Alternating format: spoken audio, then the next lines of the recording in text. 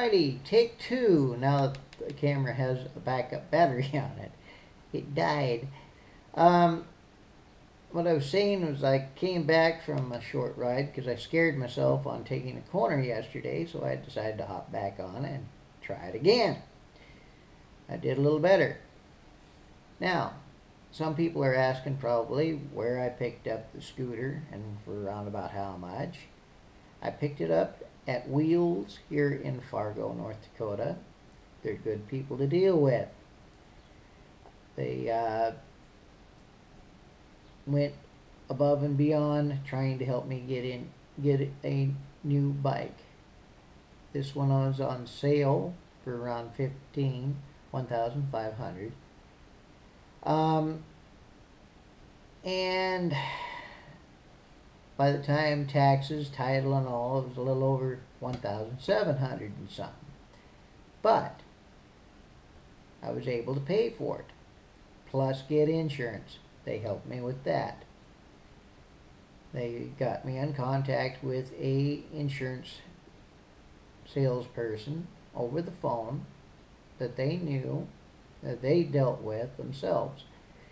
And I was able to get full coverage on that bike for a little over $23 a month, which isn't bad. Now,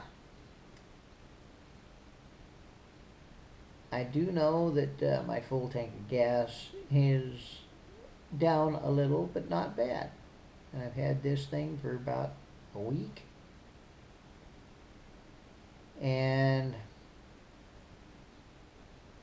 it gets up to about 30 miles an hour. I had it on a stretch of road that was 35 and 40. But all I could get was 30 miles an hour out of it. Not bad. I do know I don't take it up on the freeway, and that would be suicide. Well,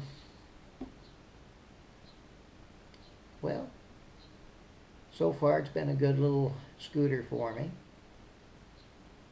And I've gotten to see a little bit more of Fargo.